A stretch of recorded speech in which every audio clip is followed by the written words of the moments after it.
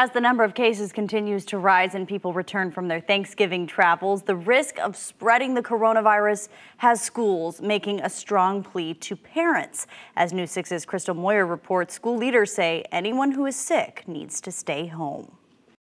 Students here at Horizon West Middle School have been out of the classroom for about 2 weeks. That's because the entire school had to pivot to launch ed after a few positive cases caused hundreds to quarantine. We spoke with several parents who say they're concerned about sending their kids back to school after the holiday break. A little concerned. I just dropped my daughter off and I was telling her that they may shut down before Christmas break as people get test results maybe later this week. So enjoy the time that she's here. Other parents happy to get their kids out of the house. Oh, it's great because, they've been stir crazy at home. They've had enough turkey, had enough rest, and now, my daughter's ready to go back to work. Orange County urged parents to report coronavirus cases to the district during the Thanksgiving break. The district's dashboard showing only 21 cases reported in the last week, mostly employees. The number of cases in active quarantines noticeably lower than any other week on record. The CDC urged Americans not to travel or have large gatherings for Thanksgiving,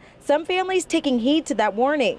We stayed home, we didn't travel. It was just my husband and my kids, kept it pretty low key. So trying to do our part, stop the spread.